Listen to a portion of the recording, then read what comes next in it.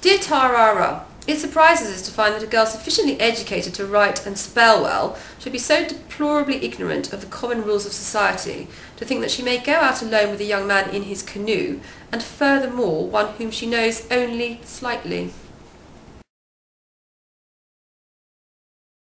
I am 15 and my heart is broken. Fiddlesticks, stuff and nonsense. At 15's one heart is still green, it is made of bristle and does not break. It just bends or gets a dint that comes out again. So cheer up and don't expect any sympathy from me about a boy. Anyway, these columns are not meant for discussion of love affairs. At your age you ought to be thinking about your house, winning the hockey match, or the conjugation of the verb to be. To a man who can't swim.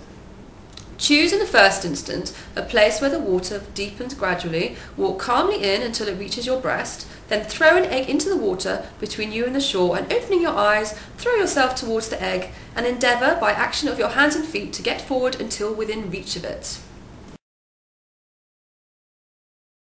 Alonso, although there is no actual harm in singing a love song beneath a girl's window, that is to say that it is not a crime, you ought to remember that there are others. The girl may be pleased and flattered, and the singing may relieve your overcharged feelings, but at what price to the old man, to say nothing of the immediate neighbours, who may not possess such musical ears?